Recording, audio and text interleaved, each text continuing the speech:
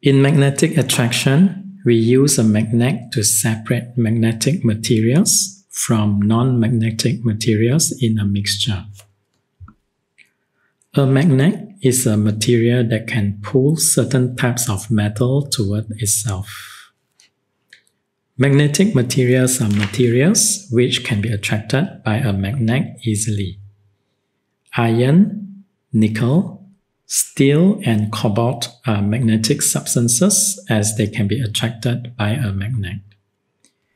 Non-magnetic materials are materials which are not attracted by a magnet. Examples of them are wood, paper, water, glass, and many more. For application, at the junkyard, a device which is known as electromagnet is used to move heavy metals from one place to another. In mining, a magnet is used to separate unwanted metals from the production line.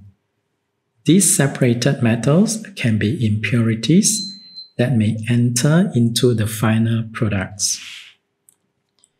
In agriculture, magnets are used to eliminate hard water and to keep useful minerals to allow plants to grow more healthily. In the treatment of sewage, a magnet can be used to remove suspended solids from the effluent stream. The water treated in this way is cleaner enough to be used for some industrial applications or to be discharged into the ocean.